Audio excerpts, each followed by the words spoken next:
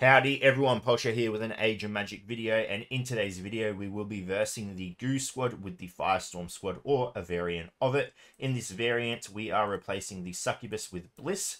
The reason for this is because of his second ability, Enchanting Flute.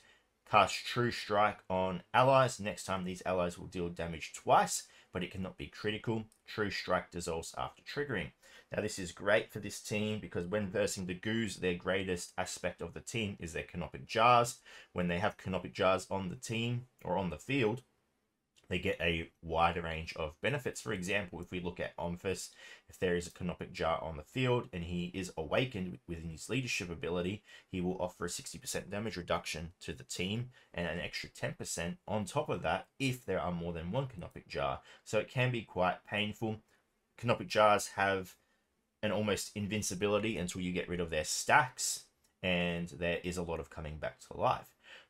The way to deal with this is to essentially either eliminate the Canopic Jars, or you can try and detonate the whole team and get rid of them in one go, which is what this team does. There is so much damage coming out that Canopic Jars do not survive, and they are eliminated quite quickly. So we'll go over it. This is a great PvP team. You could use it in tournament as well. However, if you are going to be using it in tournament, be aware it's quite heal kit intensive. You do take a lot of damage on this team. So just keep in mind that if you are planning to use it in tournament. But if you want to get some bonus points, you want to use it once, by all means, go for it. And there's nothing wrong with using Gatekeeper. Everyone loves a bit of Gatekeeper. So let's get into it. We will be running this at a one-time speed because this battle is over quite quickly. Now, this is the version of the fight where everything is awakened on both teams. Everything is maxed out. We start off with Rage of the Abyss from the Gatekeeper. It adds some stacks to the enemy team. We are going to get struck back by the Siri. It's fine. It does not matter. Out comes the Enchanting Flute. So we are going to get double damage now. It also applies more stacks, I believe, as well. I could be wrong, though. I've tested it. I don't know if I notice a difference, but who knows with Age of Magic. Out comes the Barrier. There is not much of it because of the Teona. We are going to go ahead and use Chain Reaction. That is going to boost the stacks on the enemy. We've got plenty now.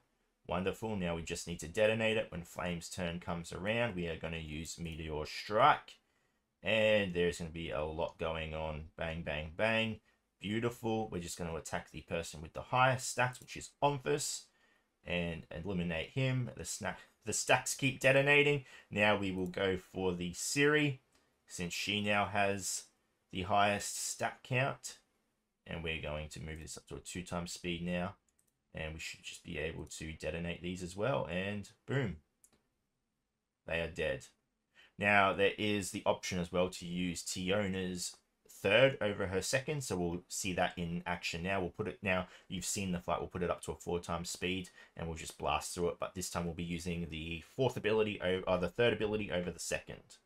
Okay, so jumping into battle, we will take it to a 2x speed. We're going to use Gatekeeper's AoE, get some nice little stacks building on the enemy. Siri's going to chuck some extra stacks on herself just because she loves to. She loves to make it easy for us. Enchanting Flute from the Bliss.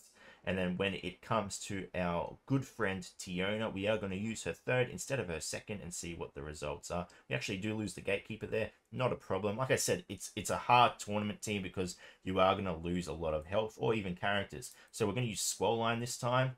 Boom. Now, it may not look as promising as the second ability, but I promise you the results are almost the same. We use the second there and we eliminate so many characters. We eliminate the Impus there, and we're just going to go ahead and now attack the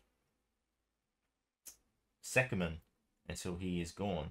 Shouldn't take too long. We'll get some extra stacks on him, and the results again. We lost the Gatekeeper there, but that was unavoidable. As you can see, that happened well before we even used Teona, so that was going to happen whether we used her second or her third ability. As you can see, though, end result is the same. So now we are going to tighten the restrictions now. We are going to keep the enemy the same at the awakenings, everything awakened on the enemy team, and we are going to start lowering ours. I will test this, but then I'll come back with the absolute lowest awakenings I can use on my team to get the same result.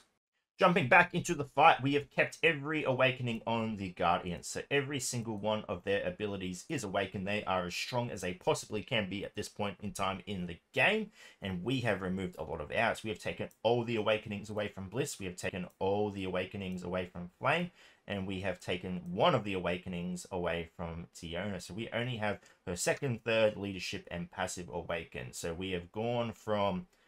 We've dropped essentially 2/3 of our awakenings on our team. So we're going to follow the same process we follow with Gatekeeper's AoE. We use Enchanting Flute. I'm going to use my method in this fight. The other method was Goldos from Koala Bandits. He suggested the third, but I do like the second better. So we are going to use Chain Reaction, get some nice stacks up there. And as you can see, I'm going to AoE here. And we have 2 characters left. We are going to go ahead and attack the Suri. It doesn't matter, the stacks jump to the Sekman, who we are then going to go ahead and just use our basic on and trigger those as well. Sekman and the invisible character. We're going to detonate these and we still win. As you can see, a lot more dangerous, but we still get the win as well. So in this situation, what you're going to have to pay attention to is the gear level of the opponent versus the gear level of you. That is something I cannot control. I can only show you what the results are, but gear is always going to change drastically on the opponent you're versing. So just keep that in mind. But yeah, we took 2/3 of our awakenings away and we still won. It was a good win. It was a bit more risky, but we still got there. So final battle, we will chuck the Succubus in place of the Bliss, and we'll see how the fight plays out. Now for this one, I will chuck the awakenings back on the Flame, and yeah, we'll just have a maxed out versus maxed out fight. Back in the arena, we have the Succubus on the team now. Now I do believe these characters still win. We will find out soon enough though. It's quite hard to beat the static charges. Yeah, there you go. So the result is still the same. Quite safe as well. Doesn't seem to be any issues though, mind you. We are completely awakened here as well. Well, there's only Flame and Teona on the team that is awakened. But the results are pretty much the same. But there is the option to use Bliss in this team as well if you're after those tournament points. So keep that in mind.